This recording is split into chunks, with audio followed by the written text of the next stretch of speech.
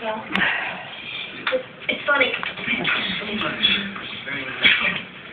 Okay, right. Well, the undercoating looks pretty good. No, though, the suspension is funny, look. Really? Yeah, do you see the right wheel? It's lower than the left. It is. Yeah. Listen, I didn't mean to insult you. Believe me, I just wanted to tell you how cute it was. Listen, are you going to sell me a car or not? Yes.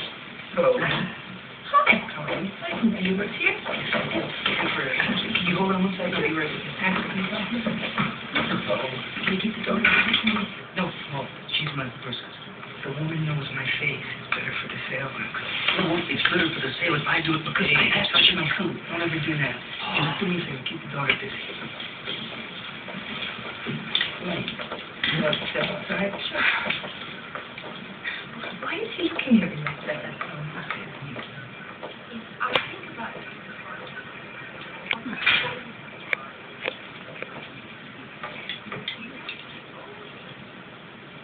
You ever think about suicide? Excuse me? Suicide. Not recently. No. I think about it all the time. I want to come back as a turtle. Turtles are very nice. Yes, they are. She's not my real mother. Did you know that? She married my father. He's dead. Both my parents are dead. Boy, do you become your parents, like it or not? Even if they're not your real parents. I'm going to kill myself before it happens. Really? Yes. Do you think maybe you're overreacting? No.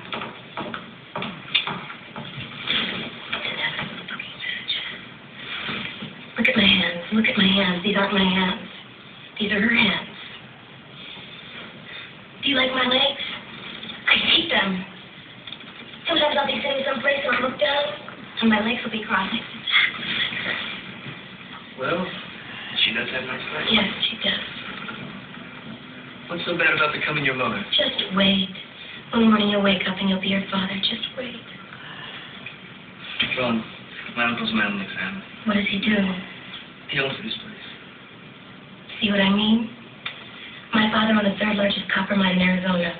Guess what? Now I own the third largest copper mine in Arizona. You're an idiot if you think you can escape it. Don't call me an idiot. Look, man, I gave you pizzazz.